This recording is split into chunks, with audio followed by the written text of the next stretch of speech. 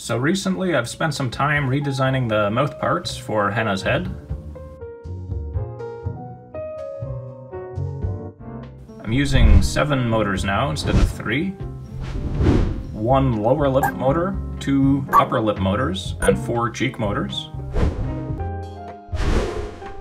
The lower lip is the same as before, although I had to move the motor centrally. I had to make room for the upper lip motors here.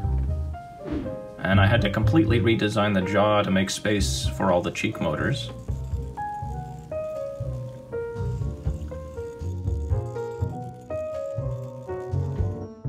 So for the cheek, I'm using a 5-bar linkage.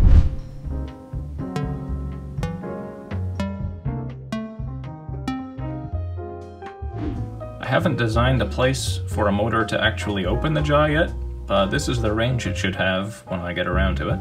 This mechanism is going to be a lot better than the spools I was using before with both X and Y axis motion.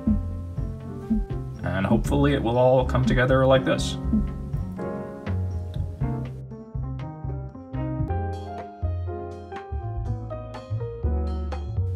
So I've printed this out already once or twice and made some changes. I still need to add an 8th motor to open the jaw itself, and I need to work out how I want to connect all of this to the silicone lips. I've got some ideas about how I want to do that though. Let's take a look at the physical models now. Alright, so here's a cross-section of the face I've been working on. Bit of a redesign of the bottom lip. Moved it to the center, whereas before I had it off to the side. I don't have the mechanism in here right now. Some small redesigns I still have to do, but it's basically all the same. Got the upper lip motors in here. Again, I don't have the full linkage in here, but I'm still trying to fiddle around with the placement here. A few issues with clearance, with the eyeball mechanism in here, so when these things are rotating, they're maybe a little bit too close to the eyes. They might be interfering. And over here, the cheek mechanism. It's working pretty well, I think. Everything seems to be in place. It's moving with the jaw opening. I'm worried about the thickness of this here sticking out too much this way. I mean, the silicone only goes... It's only so thick. There's only so much room that this can stick out. So I think there's going to be a lot of iteration on this area here. And then I got to connect the whole thing around, probably with some TPU part I'll print out. But I'm going to worry about getting all this stuff working mechanically first.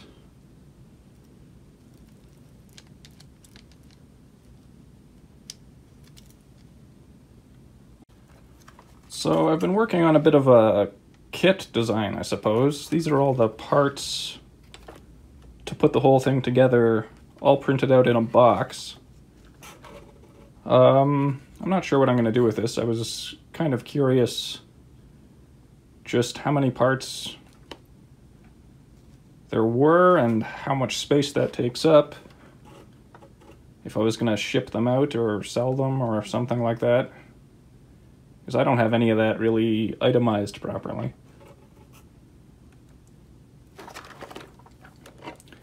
This is a bit of an older design still, so it's got space for the earlier 3-motor mouth. So it's got like spools over here for lifting the corners of the mouth.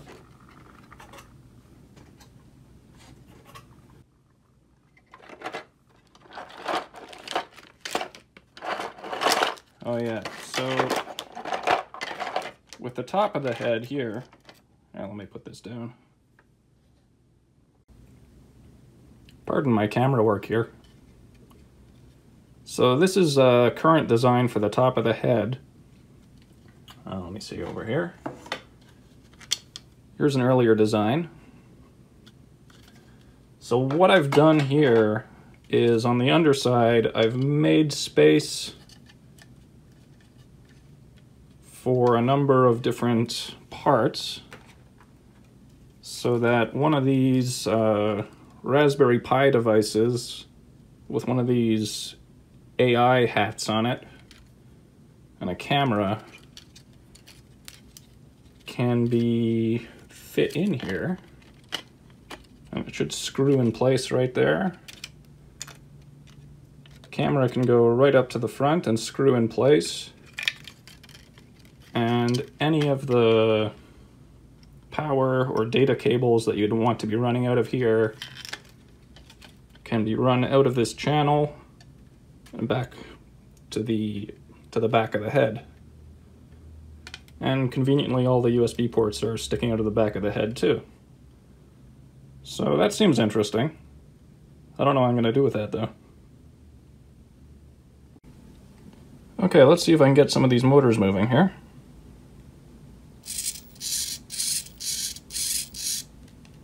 I don't really have enough hands to do all this at once.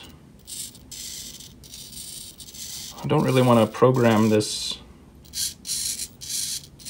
so I'm just using one of these manual controls at the moment. It's perfectly fine for testing. Seems good.